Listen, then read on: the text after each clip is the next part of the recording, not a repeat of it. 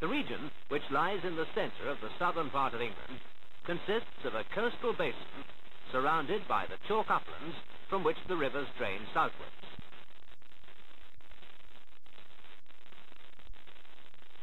The scarp slopes of the hills overlook the adjoining lowlands of Blackmoor, the Vale of Pewsey, the London Basin, and the Weald of Kent. The region has three distinct parts. First, as we've seen, the surrounding dry upland of chalk, which dips southwards. Secondly, a central area consisting mainly of tertiary sands.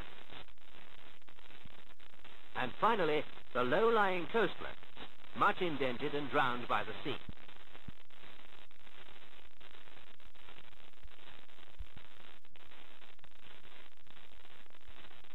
Let's look first of all at the chalklands. With steep scarps along their northern edge, they consist of rolling upland cut up by deep water-worn valleys.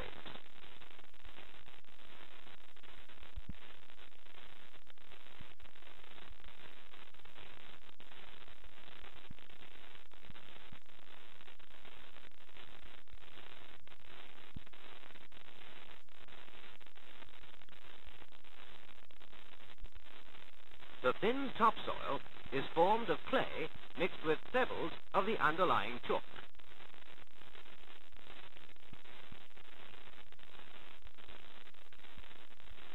It's quite a rich soil, and the farms are large and prosperous.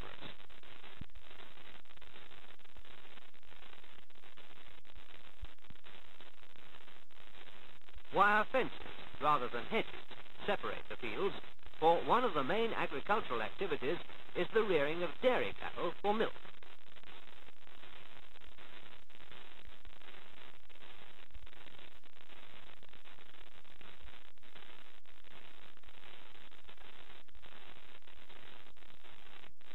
The cattle feed on pasture, silage, fodder crops and grain grown on the farm.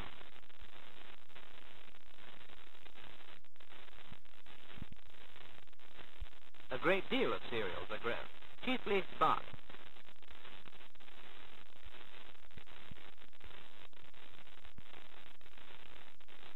It is sold as a fattening food for beef producers, and as this warm, sunny upland produces grain of high quality, some is grown for seed.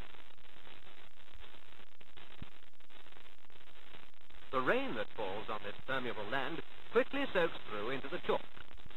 Wind pumps, together with electric pumps, are used to bring up water for the cattle. In dry weather, some of it is used to irrigate the crops.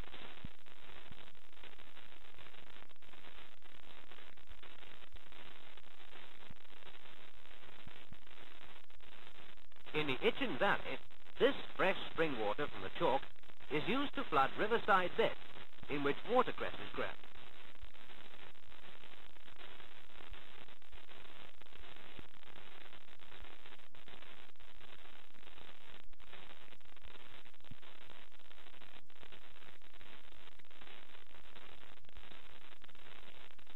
Watercress is an important local crop.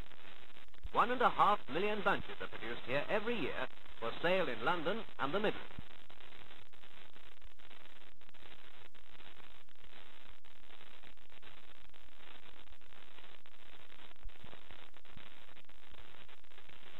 At points in the chalkland where there are natural routeways cut by the rivers, the market towns of Dorchester, Salisbury, and Winchester grew up.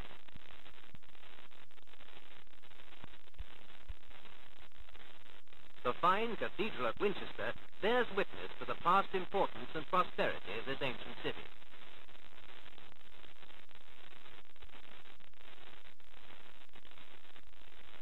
Its busy streets were first laid out in the Middle Ages.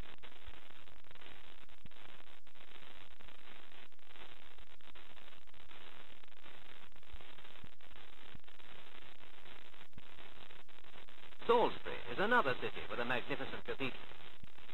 Its spire is the highest in England.